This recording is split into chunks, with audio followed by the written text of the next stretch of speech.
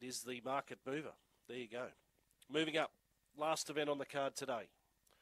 It's now into 440 Filthy Phantom, so it's open at 10. It's down over half its opening quote. Green light for the last. They're set. They're ready and they're racing. Jack's Fantasy began awkwardly off the inside. St. Charlotte was best to begin. Now here's Filthy Phantom, the 285 start veteran up on the outside in second. Uprise over on the inside. Then Jack's Fantasy.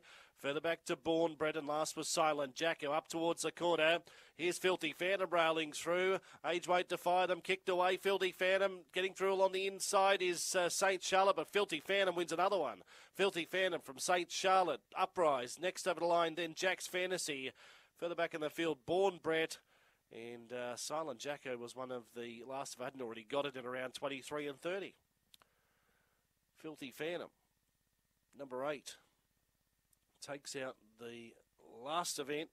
286 starts today.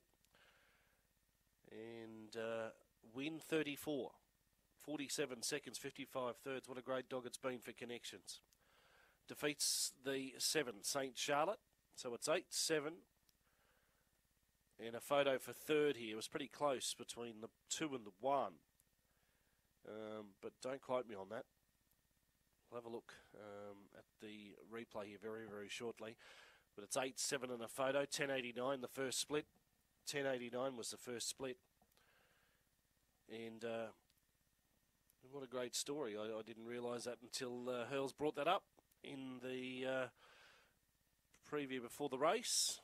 Filthy Phantom, a black dog by Lochinvar Marlow out of Ruby Swift. 29th of April 2016 was born. 8, 7, 1 and 4. Are the numbers here at Mt-Gambier after race 12.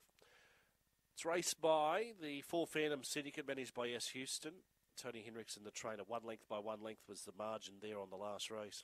So